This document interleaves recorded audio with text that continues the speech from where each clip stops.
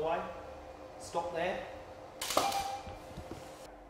Hi, I'm Karl Taylor, commercial photographer and photography instructor.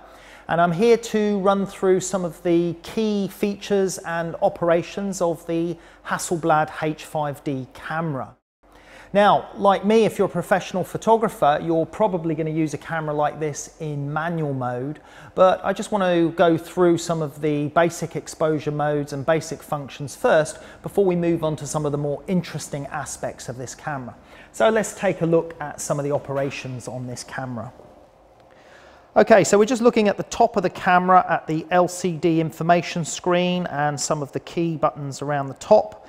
We have the on-off button on the bottom right there of the top panel, and on the side we also have a couple of buttons on the side of the prism here, and we use this button on the side, exposure button, to change the exposure modes. I'm in manual there. I can switch to aperture priority, to shutter priority, program mode and program variable, which is just a program mode that takes into account the lens you're using and certain shutter speeds that might be required for that lens.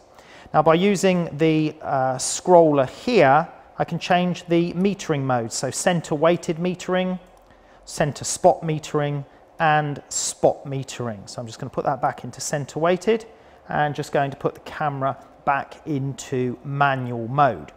And then when you're finished with a particular setting, you've got the options of exit or save. So in this instance, the button that says flash is above the exit. I can press that for exit, or the button that says ISO and white balance is above the save menu, and I can press that to save the settings I'm in. So I'm just going to exit out of that now.